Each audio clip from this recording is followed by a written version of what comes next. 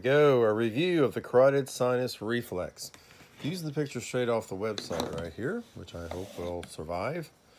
What we got is a picture of the heart.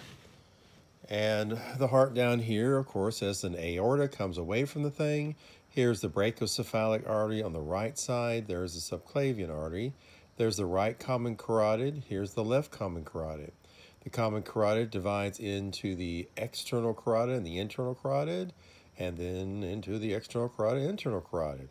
The internal carotids represent a major blood supply heading towards the base of the brain to the circle of Willis, COW, the cow. At the base of the internal carotids is a swelling known as the carotid sinus. And the carotid sinus is filled with presso and baroreceptors that are judging the amount of blood pressure heading towards the circle of Willis, trying to ensure that it's adequate and, again, not too great. The carotid sinuses, if there is excess blood pressure, high blood pressure, they bulge outward. They will send signals to the medulla of the brain, specifically to the CIC, the CAC, and the VC. The CIC is the cardiac inhibitory center. It tries to slow down the heart rate. The CAC is the cardiac acceleratory center. It tries to speed up the heart rate and force of contraction.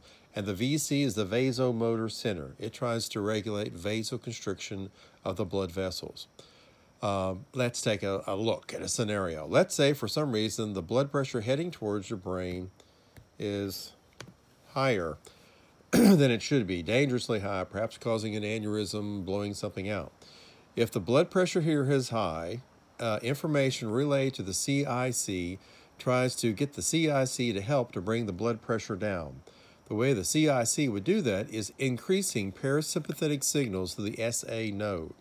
So the CIC is sort of like the brakes. You put the brakes on and you try to slow down the heart rate. If you slow down the heart rate, you'll slow down or reduce the cardiac output, and if you do that, you can reduce the blood pressure, save the brain.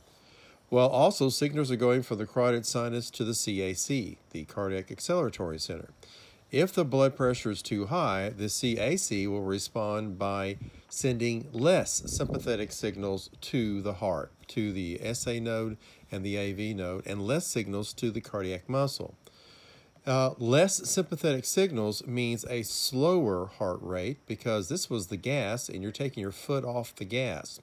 Also, it was causing greater force of contraction, and less of this means less force of contraction. And all that translates to lower cardiac output, lower blood pressure. But also the carotid sinus relates to the vasomotor center, and the vasomotor center will respond by sending less sympathetic signals to the blood vessels, thus allowing the blood vessels to expand. Less vasoconstriction means more space, and that means the blood pressure would go down. So the carotid sinus, communicating with these three centers within the medulla, can respond to high blood pressure by getting the heart rate to go down, the force of contraction to go down, and the vasoconstriction to become less, thus solving the problem. If we were to reverse the numbers and say that the blood pressure was too low, what would happen is signals to the CAC would decrease the parasympathetic signals, thus allowing the heart rate to go up. It would increase the signals from the CAC, thus increasing the heart rate and the force of contraction, and it would increase signals from the vasomotor center, thus increasing vasoconstriction and thereby increasing blood pressure.